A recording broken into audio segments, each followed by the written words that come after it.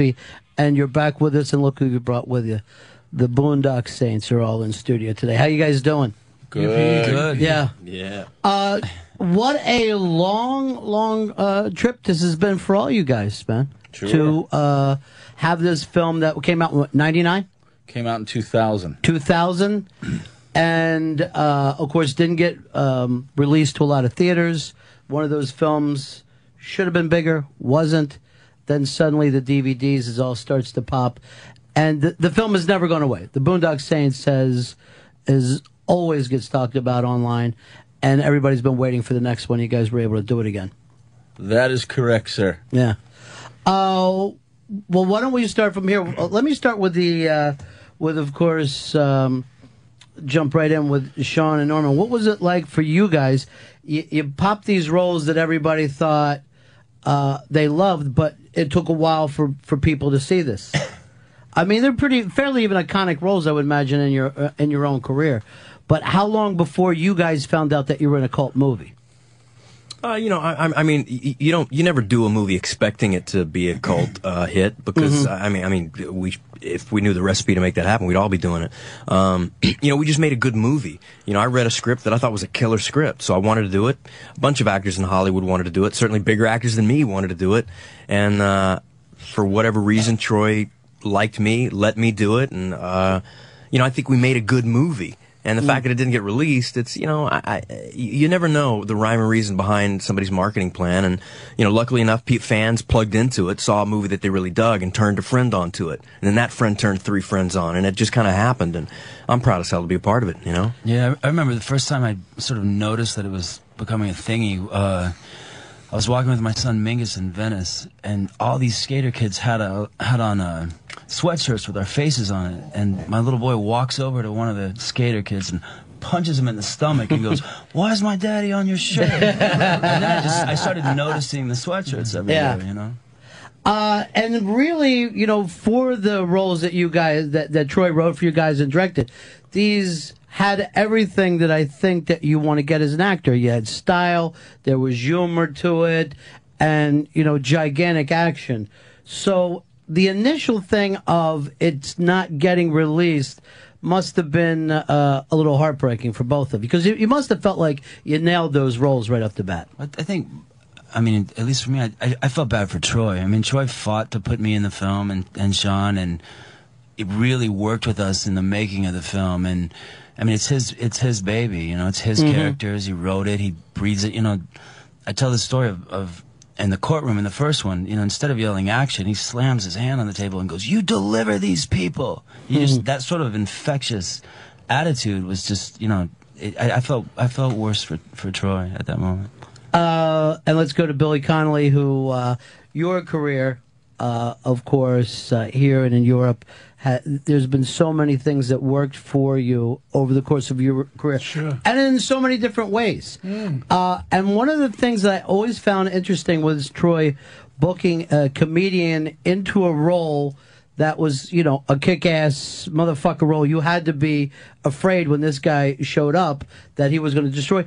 But to do that with a comedian, it could have backfired, I guess, a little bit. Let's face it, if Robin Williams would have shown up in that, it might have got a giant laugh. Because anytime I see Robin, and I prefer Rob, the darker he gets, the more I like it. Yeah. I think comedians do dark really well. In history they've done it really well.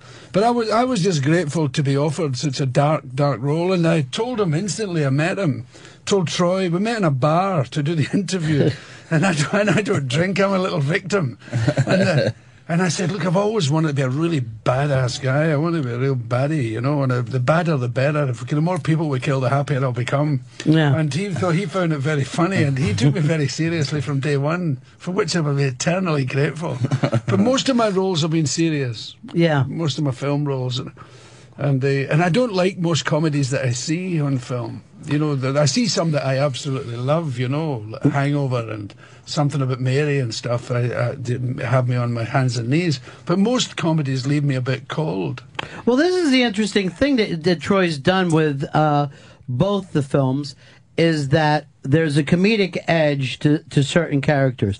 But when you normally get together and laugh hard at movies with your buddies, it's not normally comedies. It's more stuff like Goodfellas. You know, it's more stuff like black comedy. I couldn't agree more. Yeah. So there has to be some level of reality, I think, to make it actually funny and not, you know, the typical, you know, silly comedies. Absolutely, I couldn't agree more. And on the film, it was fun. Yeah, you know, we're always laughing. If you ever visited our set, there was people just roaring with laughter all the time, and then into it, you know. It was, and there was a lot of fun. And the new movie, the sequel, is it doesn't take itself quite as seriously as the last one. It's got a lighter edge to the fun. It's much more dependent on. Why was that, Troy? Why did you decide to bring up even some of the comedic levels a little more? We tried to push everything harder. You know, like one of the things that I found, one of the first reactions we were getting on the internet before any fan saw anything. Our first screening was last night in Boston, so 400 people have seen it as we sit here. But their first reaction was, "It'll probably suck, but I'm going to see it anyway." Right. And we have this sort of healthy mistrust of sequels, well earned in my opinion, in the U.S. And one of the things we wanted to do was give them everything they loved about the first movie. The 3 B's, though: bigger, badder, better. So we pushed comedy, we pushed the action, higher body count. The whole movie, the story is much deeper. And the second thing we do is that we try to throw a curveball at the fan base, a new story that they couldn't have possibly seen coming. Julie Benz is a curveball. Clifton Collins going into Il Duce's history and how he became a killer into period piece flashback. It's a little. It gets like a little Godfather 2 there at certain points where we're going back and forth between the past and present day. Well, that's the way. I think that's how you crack the code on us on making a good sequel. I mean, Terminator 2, right? Suddenly Arnold's the good guy protecting him. We ate that up. We loved it. Sure. The filmmakers showed some brevity there, you know, and didn't just rest on their laurels and do the same thing they did in the first film. They did something cool and new, and that's what we try to do with Boondock 2. I'd also like to say, fuck. Because we've done so many radio things and you can't swear. Say fuck. Yeah. They say it constantly. Fuckity fuck. Oh God, that feels good. We're always catching ourselves. We're like, that freaking sucks. For you though, man, it's interesting because you sat so many years before, and last time I don't imagine that you were writing for an audience. And this time, you had to be writing because you knew who your fan base was. So that's got to change just the way that you start to write and direct this, right? Yeah. Not only do we know who our fan base is, this fan base frame fucks this movie into the ground. They know every single line. You know, they made the movie. He paid a lot of attention to the romantic angle as well. We were in it. They made it. So it's very prominent and strong in this one. So every Go fuck yourself, Flanery. I'm just seeing if anybody's paying attention, man. You guys are falling asleep. There's There's a lot of running through dry ice in slow motion. Just the wind coming up, wind machines. You guys have been staying in touch with each other over the last several years, saying, can we? I know you've had legal problems with this, but was there at any time that any of you guys thought we're not going to be able to do it again, or we'll just suddenly lose the attention the people have given us? Or? I must say, I never thought that for a second. Yeah. I think I'm the most optimistic of everybody. Yeah, this motherfucker. Yeah. He was the only one that actually pegged it. When we didn't get a theatrical release the first time around, me, Norman, and Sean are crying into our beers. Billy's like, doesn't matter, fuck it. The kids will find it. It's rock and roll, man. I'll see you tomorrow. You know, and we're like, we worked so hard. Sometimes you know. Sometimes it's how it feels, how it looks. It was just so stylish. And the language was so different. It had taken it up a notch. It wasn't just a lot of people shouting motherfucker and shooting each other. Right. You know, there was a good language in it, and the story was strong and good. And it just had too much going for it. It had too much style to just die. I knew it would catch on. And of course, like with your career, unlike these guys, you've hammered out some really strange things between music and stand-up. I've been in some crap in my life. There's no reason you should even be sitting upright today. So every day above ground is going to be a good day for you. Mail. Yeah, sure.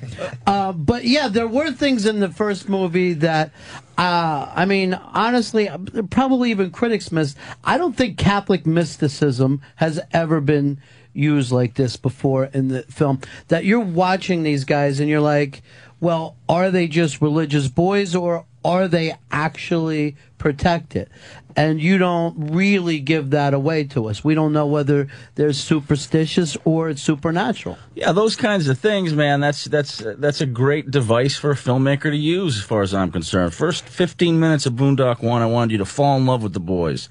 I wanted you to think that I'd like to have beers with guys like this. I wanted you to like them so that when they went and did what they did, controversial though it may be, you're torn about it. You already like them. You know, so you get to explore those those issues on your own as the viewer. Come to your own decisions or not. You know, doing things that are so cut and dry and spoon feeding the audience a one-sided thing. To me, it's just not as interesting as doing it. You know, the way where they get to think for themselves.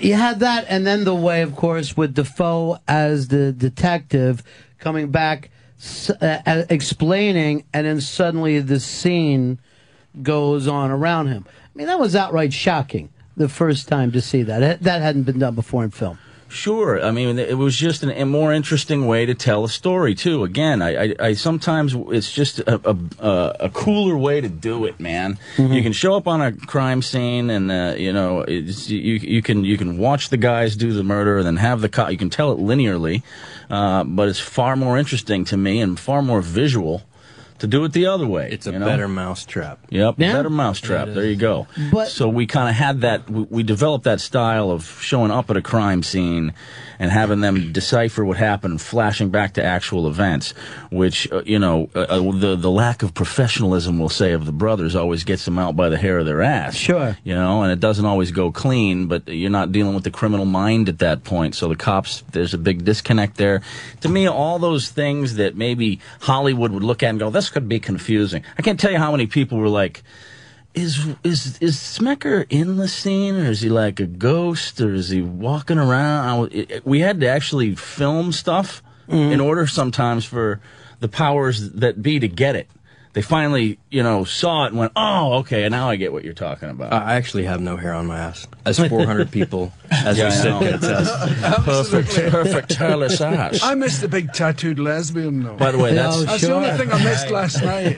I want my big tattooed lesbian from the abattoir. I want it back again. For you guys, when you're getting scenes like this that haven't been done in the 60, 70 years of film, that haven't been shot this way, and then it's a first-time director and writer, I mean, how long before you guys could say, all right, we trust them to go with some of this Day stuff? one with me. Yeah? Yeah, day one for me as well. And the first one was one of my first movies, and I trusted him wholeheartedly. So going into the second one, I knew we were golden. Yeah. We didn't know shit at the beginning. That was awesome. But you looked as if you did know shit. I totally try to fake people out, you know? It was good. You don't know what you're doing, just try to make like you do. Yeah, well, I think that's the whole cheese for me. You know, just stride about as if you know what you're doing. Something will happen between you and the lighting cameraman and the actors that you've chosen. Something's going to happen. At the end of the day, you know, I mean, the fact that there's a second one of these being made says he did some stuff right. Absolutely. And quite frankly, a lot of stuff right, you know? And and like Billy just said, for the sequel, everybody came back. Not just the cast, the crew. And it wasn't like a negotiable thing. It was like, hey, let's do it too. Tell me when, where. It was just like that. You know, the first one gave me a boner. The second one gave my boner a boner. So a double boner for you. Yeah. First time again. More cinematic. So a dual bone for my cat. I'm going to sit over there. wanna sit over this way? Sure. Yeah, you're gonna watch out for the double boner. He's gonna watch out because the Saints come to town and one of them wreaks havoc and the other one's queer. What, Norman? What's wrong? Probably looking for an opening act next tour. He just rips me a new one everywhere we go. Me as well. It's like this Just every day, kills though. me every day. Everywhere we go. By the way, on your radio show, we'd like to make a new word happen, if we can. Homoqueersicle. All right, homoqueersicle. Homoqueersicle. Homoqueersicle is what I'm feeling occasionally. Homoqueersicle. So the interesting thing too about the film, it came out at a tough time in terms of violence with Columbine coming out, and even in this new film, and you've already told me don't give away a single tiny plot point, but you do. I think it's okay to say that you kind of turn things against a soft type of America. There's a certain speech that the boys get into. Yes, we'll call that the manifesto. Yeah. Emphasis on man. What was the feeling there to kind of break that off in the middle of the film? That's my favorite memory of the film, and it's getting up there. It's probably my favorite scene in the film because me, Sean, Norm, and Rocco wrote it together right minutes before we shot. All that entire thing. We were writing all day and shooting in 3 different locations to get the scene that you're talking about, the manifesto scene. And it evolved into what you saw. There was nothing. It was a blank page at the beginning. And we shot it all in one day. It was big set moves from one place to another. And we wrote it as we went, and it just gave birth right there. And it felt right. And then when we dropped it into the flick, boom, done, man. The stellar epicness was overwhelming. Did it feel like it was aimed at some of the critics who, not just of your film, but of these types of film? No, like you said, I think you had it right at the soft America. I think that one of the appeals of Boondock, like I always ask women, we got a 50-50 male-female fan base, which is amazing to me because it's such just a cock-driven movie. Yeah, but dude, there's still chicks out there that want dudes to be dudes, man. That's Society's exactly. got their nuts sliced off. The emasculation of men is just like appalling today. Exactly. Yeah, it's stupid. I dig chicks, and God bless the fact that they're different than dudes. Yeah. God What are bless we the going to fact do they're about different. Texas? I know, but I think that's the fucking appeal, man. The women them are. chicken It's gone fried so steaks. far. Like, we're staying here in New gone York so at the W. I like to call it the George. I think people want John Wayne back secretly. You know, I think that there's been such a dearth of sense of fuckingtivity in America that there's women out there that want a real man. There's people that do not ask for permission, don't care what you think of them, do what they believe in. These types of things are American ideals, and it's almost been lost in this sea of sensitive bullshit. And that's one of the appeals about both movies for me as a viewer, is to see people not asking permission, standing up, doing what they think is right, and go fuck yourself if you don't agree with it. Man, I it don't was just care. on the news the other day. There was this old guy, I think it was in Chicago, on closed circuit camera. It was caught. And it was actually a few months ago. And this old man walks across the street, gets clipped by a car, and falls down. And on the goddamn closed circuit cameras, all these people are looking into the street for, I think, 11, 12 minutes before a fucking cop showed up and helped the dude. Everybody's just like looking like, oh, what's going on out there? It's ridiculous, man. It's absolutely ridiculous. But I think it's because people don't know what to do. It's not that they don't want to do anything. Yeah, they but don't know what to do. And people come along on 9/11 and do what they did. People just don't know what to do. And so when they see a film with guys in it who know what to do, it gives them a certain release. There's a sigh of Even if you don't know relief exactly can hear what to them do, forget do it. something. Well, Take it's- action yeah, somehow. It's what you said about what you want in a director. Show up, take over, but when we keep huddling all the time, we'll keep talking Yeah, about if you keep having what should committee we do? meetings. Yeah. What should we do? Yeah, Troy's a director that, you know, like he said show up and deliver these guys. Troy's a director that goes, these motherfuckers killed people, you get in there and you fucking sort shit out. And then you have directors that are like, Thespians, gather round and let's discuss your inner workings hitherto for Motivation. yeah, it's like, come on, man. Get me my ascot and my beret, and Yes. let the arting begin. I have a weakness for opera cape and cigarette holder myself. No, brigade. You've got the perfect hair for it. You can wear that anywhere. That's what I swish. Connolly swished into the room. He's windswept and interesting. Windswept and interesting. Swishing. Awesome. Awesome. We left off, and again, I'm trying not to give much away, but we left off at one point where you're wondering where the guys go, and you've picked it up that they've kind of been on ice for a while. Why did you do that with them as opposed to having it, grown off camera? The vigilante aspect, that was sort of a happy coincidence. 8 years had gone by, so we had to make up for the time, right.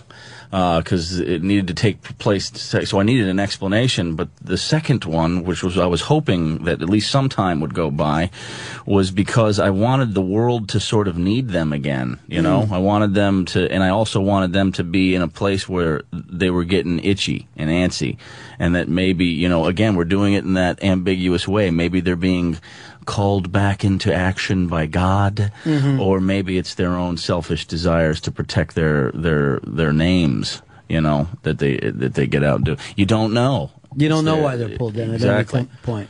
But I wanted the world to need them, and I wanted them to be antsy to get out there and get going again. And you guys were already antsy to play these characters for a long time again.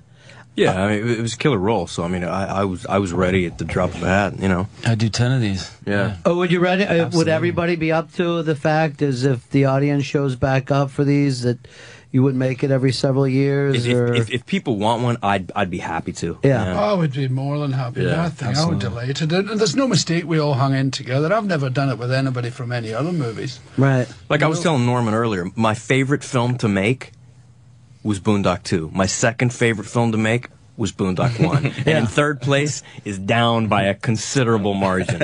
And why is that? Because you guys have made a hell of a lot of films. Yeah, but you know what I mean? Occasionally you do a film where, somebody won't come out of their trailer because, some shit's wrong, and...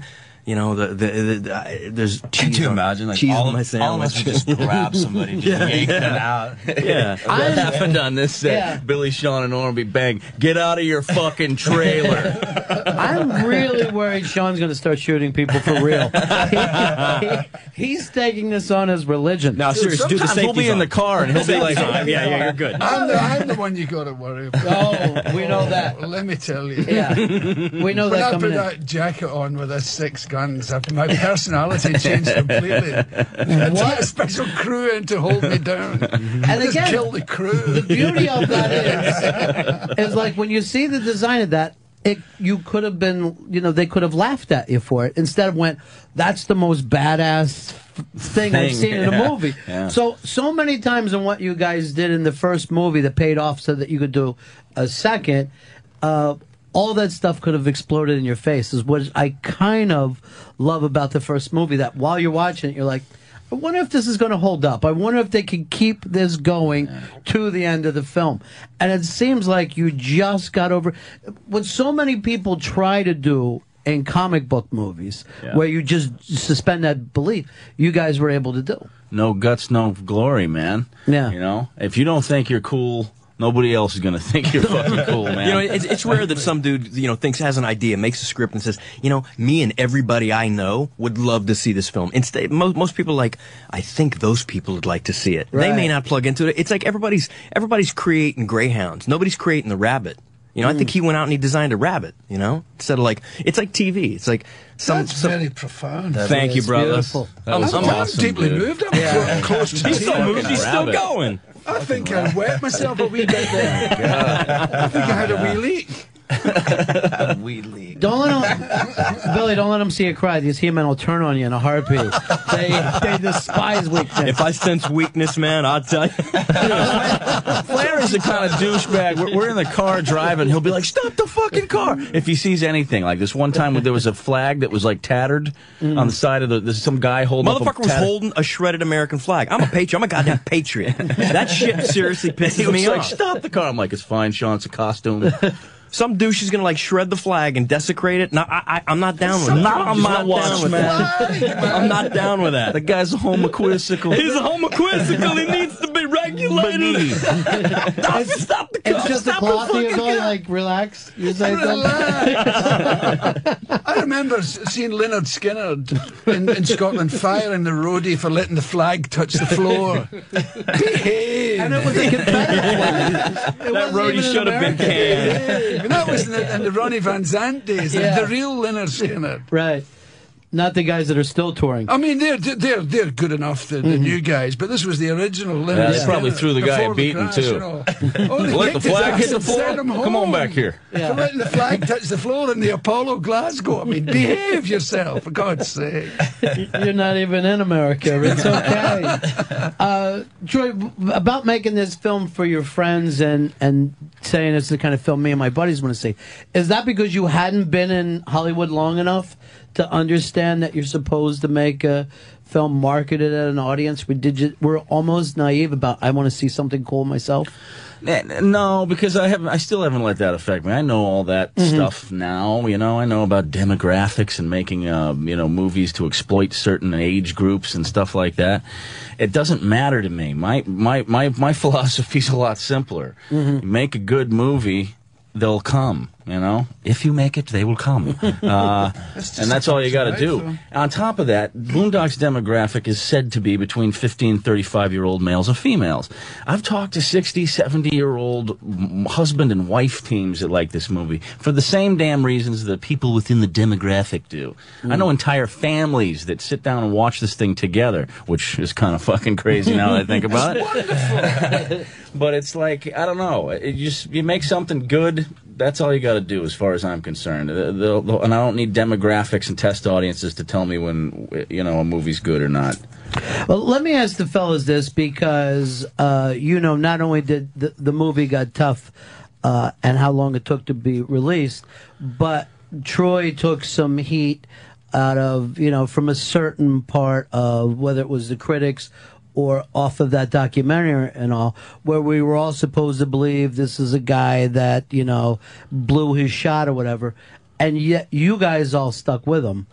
What made that happen? Well, first of all, it's not just us. I mean, the entire cast, Everyone the came entire back. crew came back. Right. So, I mean, when if you look at this documentary, I mean, it's just like, the worth of any nation is how many people trying to get out and how many people trying to get in. Same thing with this film.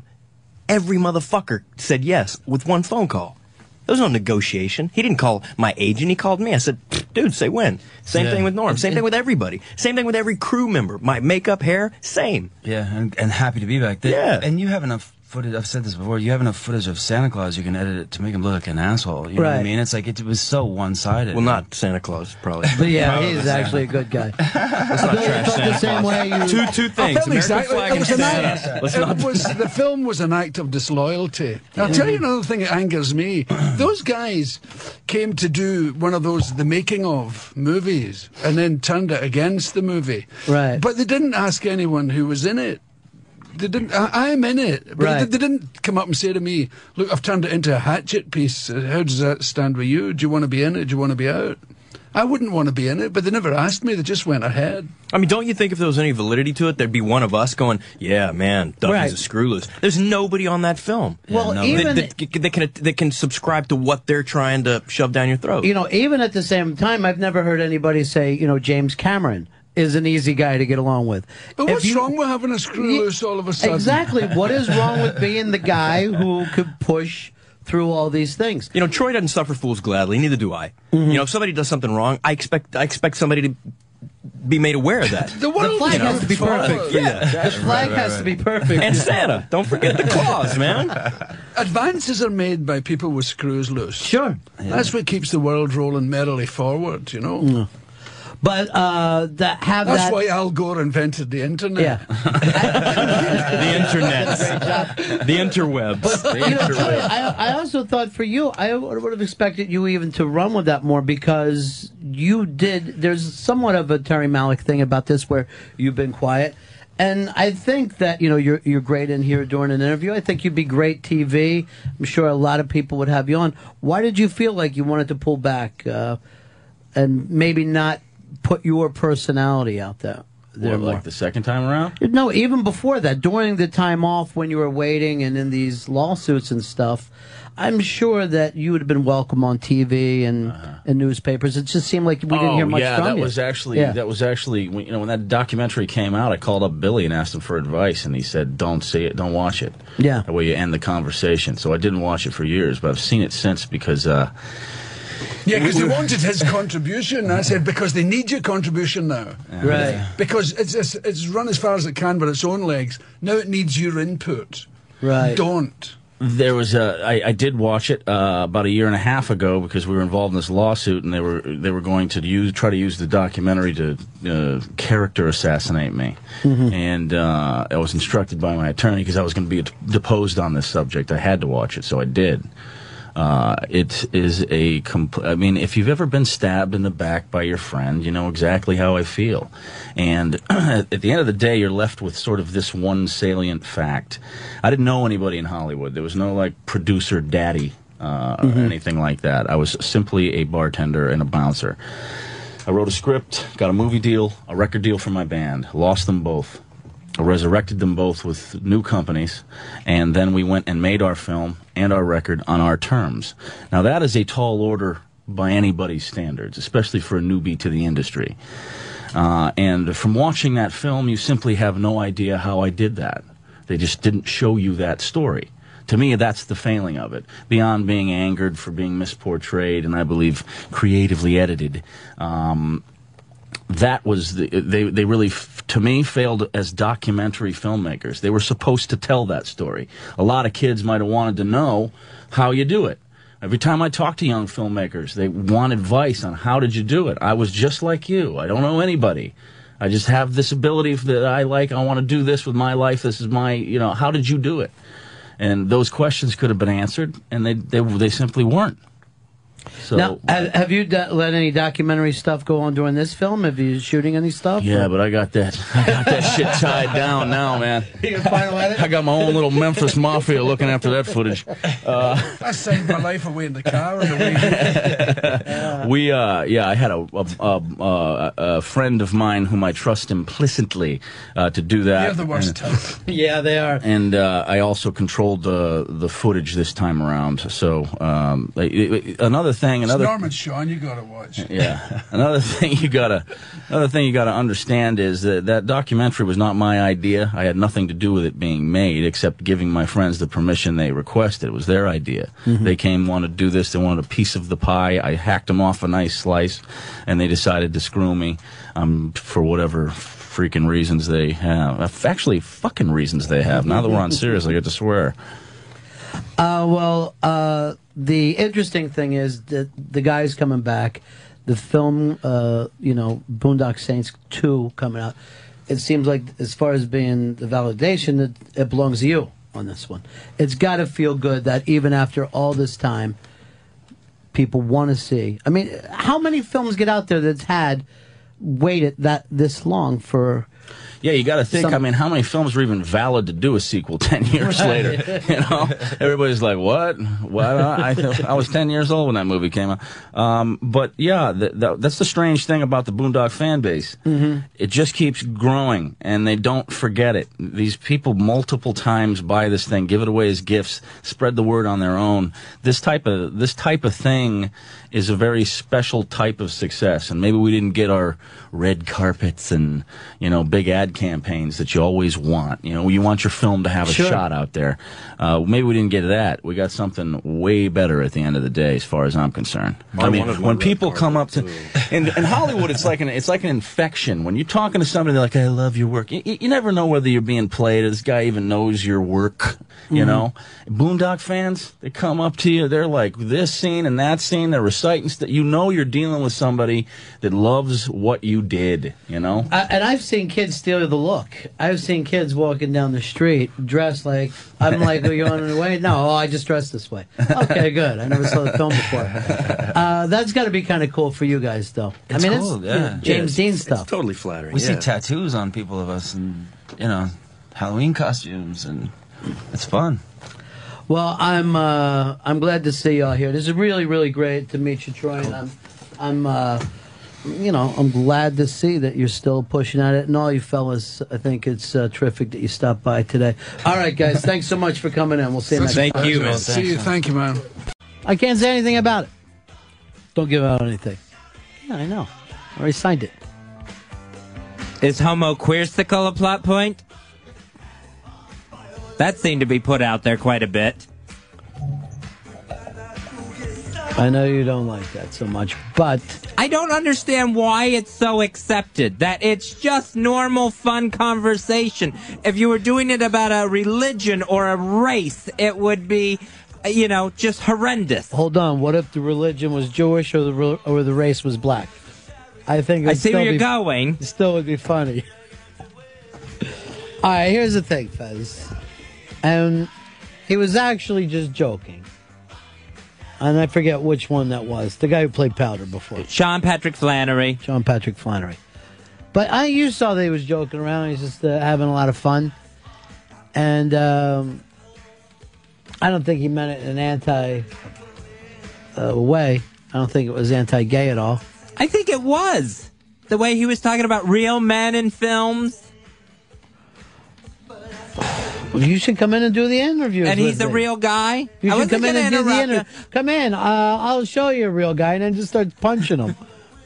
Just start swinging wildly. I just let him expose himself. Ew. Actually, when he said that, Fez has been even leaving the room lately during the interviews. And as soon as he said that, I'm just like, I know I'm going to hear about it from Fez later. What's the big deal in Tennessee right now? Why do I keep seeing this flop up? This is Jeff Fisher, coach of the Titans. Did a charity event where he took off the shirt he was wearing, and underneath, in a very wrestling-like move, he had a Peyton Manning jersey on underneath and appeared for the crowd in that jersey. Where was he? In Indianapolis? I'm not sure where he was. It was a Tony Dungy charity. Not exactly sure, but it was a charity that was headed by Tony Dungy. So, in a tribute to Tony Dungy, he was wearing a Colts jersey, and now the people of Tennessee are mad? Right, yeah. Yeah, they're rival. I didn't know they were rivals. Oh, yeah, in the AFC South. I didn't think they were fucking good enough to have rivals. Would you be mad if this was your team? When he said it was for charity, I would, fuck him. He shouldn't be doing that. He shouldn't be wearing that thing. Fez, is a funny joke? No, I would be pissed. The guy's hanging on by a thread as it is. Why show Maybe up in that's another... why he's doing it. Like, whatever, get rid of me. I'll go back and coach another team up. Maybe he wants to coach the Colts. That would be a good move by him. He shouldn't be doing that. Maybe, if it was a funny commercial or something, but not in front of those You think fans. you should get paid to do it? Yeah, I mean... Do you think he was acting like a homoqueersicle? Yeah. I don't like that term. My favorite part of the interview was the homoqueersicle part. I know you didn't hear another thing after it. My favorite part was lettuce wraps. Oh, no, that was during a commercial. Yeah. He shouldn't have done that, Jeff Fisher. No, it goes back to what we were saying about letting a retarded kid on the field. Because he's doing it for charity, it's okay? Sean, you're on Fez. I think the people in Tennessee have a problem with it because he was, one, wearing a Peyton Manning jersey and said, I just want to feel like a winner tonight. Yeah, I'd fire his ass. No Yeah. kidding. No kidding. You're having a losing season. You lost by one of the worst scores of any pro team in history last weekend. You shouldn't even be out doing fucking charity gigs. Right. Here's the thing. Maybe the charity got money for him putting it on. They didn't get anything extra for him saying, I feel like a win. It's nice to feel like a winner. Either way. That's him rubbing it in. Either way. He could have just, how about this? Just donate money to the charity. How about this? Stop acting like it's such a fucking joke to you. Stop acting like it's a joke. Act like it's important. I want to win. It's all about timing. If he did it last year when, the Titans had the best record in the AFC. When they were 12-0. People wouldn't have cared. But this year, it's totally different. The script has been flipped. I hate to say it. It's kind of a good point. If you were a winner, a couple people would bellyache. But the fact that you stink so bad. And, I mean, it was humiliating. What was that final last week? 59-0. You got to get more than 0. And you got to give up less than 50. It's why The one team should not cover the over. I mean, you've done literally just about as bad as both sides of the ball can be. You never even hear about people putting up 50s. And they had to sit their quarterback in the third quarter. They were up so far ahead. That's fucking sandlot ball. Identity Guard. You want to protect yourself online. You want to protect your bank account, your credit cards, your online shopping. Do it the right way. Get IdentityGuard.com. I have people get into my bank account. I got Identity Guard now. You do? Yep. I signed up for it. I got all my materials in the mail yesterday. I don't even know who you are right now. The way that you speak, you should be hired for police. I was able to get Identity Guard. Nobody else knows me. That's how protected I am. This is very interesting. I never seen you jump in and use something that a sponsor set up. Well, this is something totally that I need. I know what it's like to feel that helpless feeling of being exposed on the internet. And I think I need to do this too. And I need to protect me from something kind of unique. What's that? Ex-wives and hungry kids. IdentityGuard.com. If you're going to do any... Identity Guard. If they're going to send you notices for any sort of activity going on with your social security number, with your credit card numbers, with your bank account, you're going to be updated on what's going on. I also need somebody else's blood for when I do the blood test. A lot of people online just waiting to steal personal information. They do? Yeah. That's wrong. They're just stalking the internet. Identity thieves is what they are. They can get to personal information. You have to put it in if you want to do anything online. I guess there's no way to stop them? There is with Identity Guard. Identity Guard. At IdentityGuard.com, that's where you sign up. It takes just 20 minutes to get all set up and ready to go. Why so long? Because you want to make sure that everything is being protected. And if something does, by some odd chance, go wrong and you lose money, I won't. Identity Guard is going to make sure you're reimbursed up to $1 million. That comes as part of the service with IdentityGuard.com. Wow. IdentityGuard.com. Start feeling safer and more confident immediately, knowing PC World's Identity Protection Service has your back. Identity Guard. It's making it okay to trust again. Identity Guard. What if there's like people are just like gossiping about you on the internet? Will that help you then? I don't think they're going to send a notice on gossip. Speaking of which, has anybody ever figured out like this little thing that O and A are doing? It's almost like a clue. Have you noticed that bit? No. No. Why are you so nervous about Well, it? no, because it sounds so mysterious. It is. It's really good. It kind of freaked me out. Yeah. Even the way you said that was menacing. I've been trying to figure it out to see what they mean by it, if they mean what I think. But then I don't want to say on the air because I don't want to draw any attention to it. Oh, I know one thing. Circulating. A rumor. Yeah, piss it on over. All right, we'll see what Eastside Dave has. This is why I need 4 pens. Send it on. About vocabulary is what we know so far. Is that what the clue you're talking about? No, I don't think Opie ever fucked Big A, and that's ridiculous. I didn't write that. Well, that's going to narrow it down, at least. I didn't write that. This is very interesting. I thought that was maybe the clue, but I'm not sure. I thought your buddy Sam Roberts was supposed to give us gossip. That was the rumor. And here's the thing. That's a lot bigger than my rumor. Well, just say About that. Big A and Opie? Yeah. If they're not in tomorrow, we'll know that it's true. Oh, Jesus. That's the only thing that I'm worried about. Someone better be here. Call up Steve right now. Steve. So, Ron, you've been noticing, you've been watching all these baseball games, right? Yes, I have, Dave. I've been watching baseball. Have you noticed the baseball game? Have you heard me talking about them? Yeah. Have you watched this Taco Bell blackjack commercial? Let me say it. This guy sounds exactly like Mikey Boy, our friend Mikey All right, let me Boy. hear it. Exactly. Close the eyes. Don't look Wait a at him. minute. Close the Okay, eyes. so the eyes are closed. Black boots. Black pants. Not this guy. Black taco? Black dress. Black dog. Black taco. Black eye. Black sheep. Mikey Boy. Blackjack taco. Taco. With pepper jack sauce. Blackjack taco. Now, if you take out that with pepper jack sauce, because Mikey would never get that flamboyant, Yeah. the two ways he said black taco and he interrupts it is exactly like Mikey Boy. Watch these commercials. You are paying way too much attention. I just had to get that out there. So the commercial comes on, and you think Mikey Boy's in your house offering you a taco. I just heard Mikey. Get identity card. Satellite of love. Oh, we had a winner today. And it's the only person who got... see if you would have got the book today. Who were the guests on the Run of Fez show today? Quickly. Clarence Clemens and the Boondocks Saints. Wrong. You got to give out the guest names. Dave, who are they? Okay, Clarence Clemens, Sean Patrick Flanery, Troy Duffy, Billy Connolly, and... Oh, fuck, Howard, forgot the last guy's name.